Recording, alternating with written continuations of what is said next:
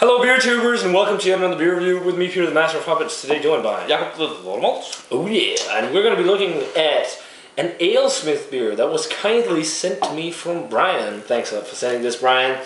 This is the AleSmith My Bloody Valentine Ale.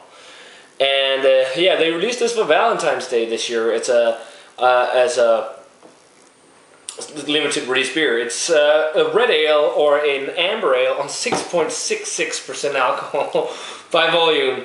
And yeah, it says, don't spend this single awareness day alone. Grab a beer. This red-blooded cousin of Evil Dead Red Ale or Halloween Brew is a beautiful crimson color.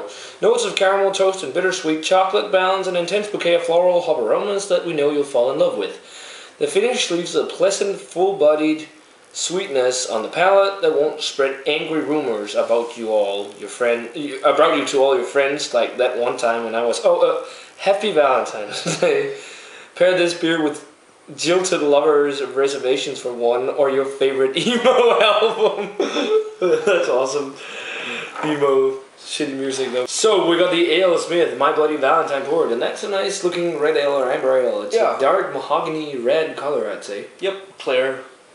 Well, it's got some slight chill haze or hop haze on there as well, but not too much. A nice beige looking head. Yep. Stick on the aroma. Hoppy. Yeah, quite hoppy still. If this was released back in February, we're in April now. I'm getting a lot of like traditional West Coast aromas, a lot of grapefruit. Again, as they say on the label, floral notes. A little bit of a kind of piney aroma as well. What do you pick up? Some fruitiness. I don't remember if you mentioned it, but some caramel maltiness and some almost slightly toasted notes. Yeah, toasty, maybe toasty nutty notes. Yeah, hazelnutty notes. Yeah, definitely. You definitely get that pair of both, like the toasty caramelly flavors along with hops. Yeah. Still, even though it's not the freshest beer, but no, you can smell some tea leafy going. Well, not as much. No, but again, it's West Coast. They put a lot of hops in there. but it's a pretty pungent aroma. Yeah, Let's give it a taste. Cheers. Cheers. Thanks to Brian for sending this.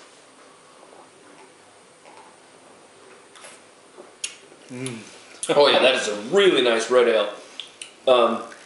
It still has got a pretty big hop character for it being released back in February, actually. Of course. It's only 2 months. Yeah, it's not too bad. It's actually kind of fresh still. Yeah, I was thinking like February, that's way too old, but no. Really nice grapefruity and floral notes. It's still fresh. Yeah, it's still fresh, sorry. But yeah. Sweet citrus fruits as well. Mouthfeel is medium, straight up, kind of medium.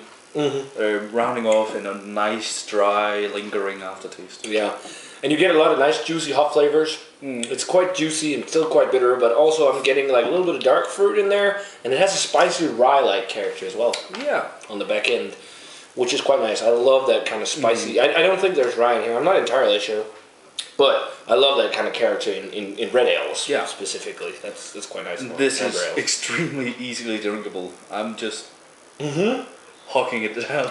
Yeah, it's really sessionable. And I can see it, they say a slight chocolate flavor. I can see it more like a chocolate malt flavor than actual chocolate, along with the toasty malty notes and kind of the caramel and toffee flavors as well. Almost maybe a kind of like a pomegranate. Pomegranate? Yeah, pomegranate kind of taste. I don't think it has the tea leaf really that much. Just a little, and it's solid bitterness as well. I wonder what the IBUs are. I don't think it's tasted. Nah, it doesn't look like it. But AleSmith in general just makes some really nice beers. They do. I mean, and for a West Coast hoppy beer, it's actually got a decent amount of balance. So you also taste some of the maltiness since it's an amber ale. The sweetness kind of really balances out the bitterness. Yeah, one of my favorite amber ales is probably Fat Cat. From Beer Here, but this, because it's got Nelson and I love Nelson, but this is really good. It's a nice balance, nice West Coast hop flavors. It's great stuff. I'm going to go straight up 90 on this. It's really nice, it's really sessionable, great stuff. Another pretty tasty beer, bang on beer from AleSmith. Yeah, I'm going to go to the same 90 as well. I should have worn my AleSmith shirt for this. I'm going to go 90 as well. I don't know, I can't put anything on it. No, it's just a really nice red ale or amber ale, whatever you want to call it. I mean, yeah, I've heard some people say that the Evil Dead Red is better. So kind of want to try Of course that. they're going to say that. Yeah, of course. Especially since it's tap only, but whatever. But still great stuff. So yeah, thanks a lot to Brian for sending this one. We have 2 more beers to review from him that will be coming along in probably a month or so, because I have so much beer to review right now. And the whole beer CBC meals and is coming in. yeah, Copenhagen Beer Celebration is coming up as well. So we're gonna buy beer there to bring home, and it's gonna be crazy. It's gonna be some beery, summery months here. So yeah, guys, definitely let us know what you think of the AleSmith My Bloody Valentine if you've had it. As always, guys, remember to comment, subscribe, check out the Facebook fan page and Twitter. We're gonna say cheers. Cheers. We're gonna see you guys in another beer review.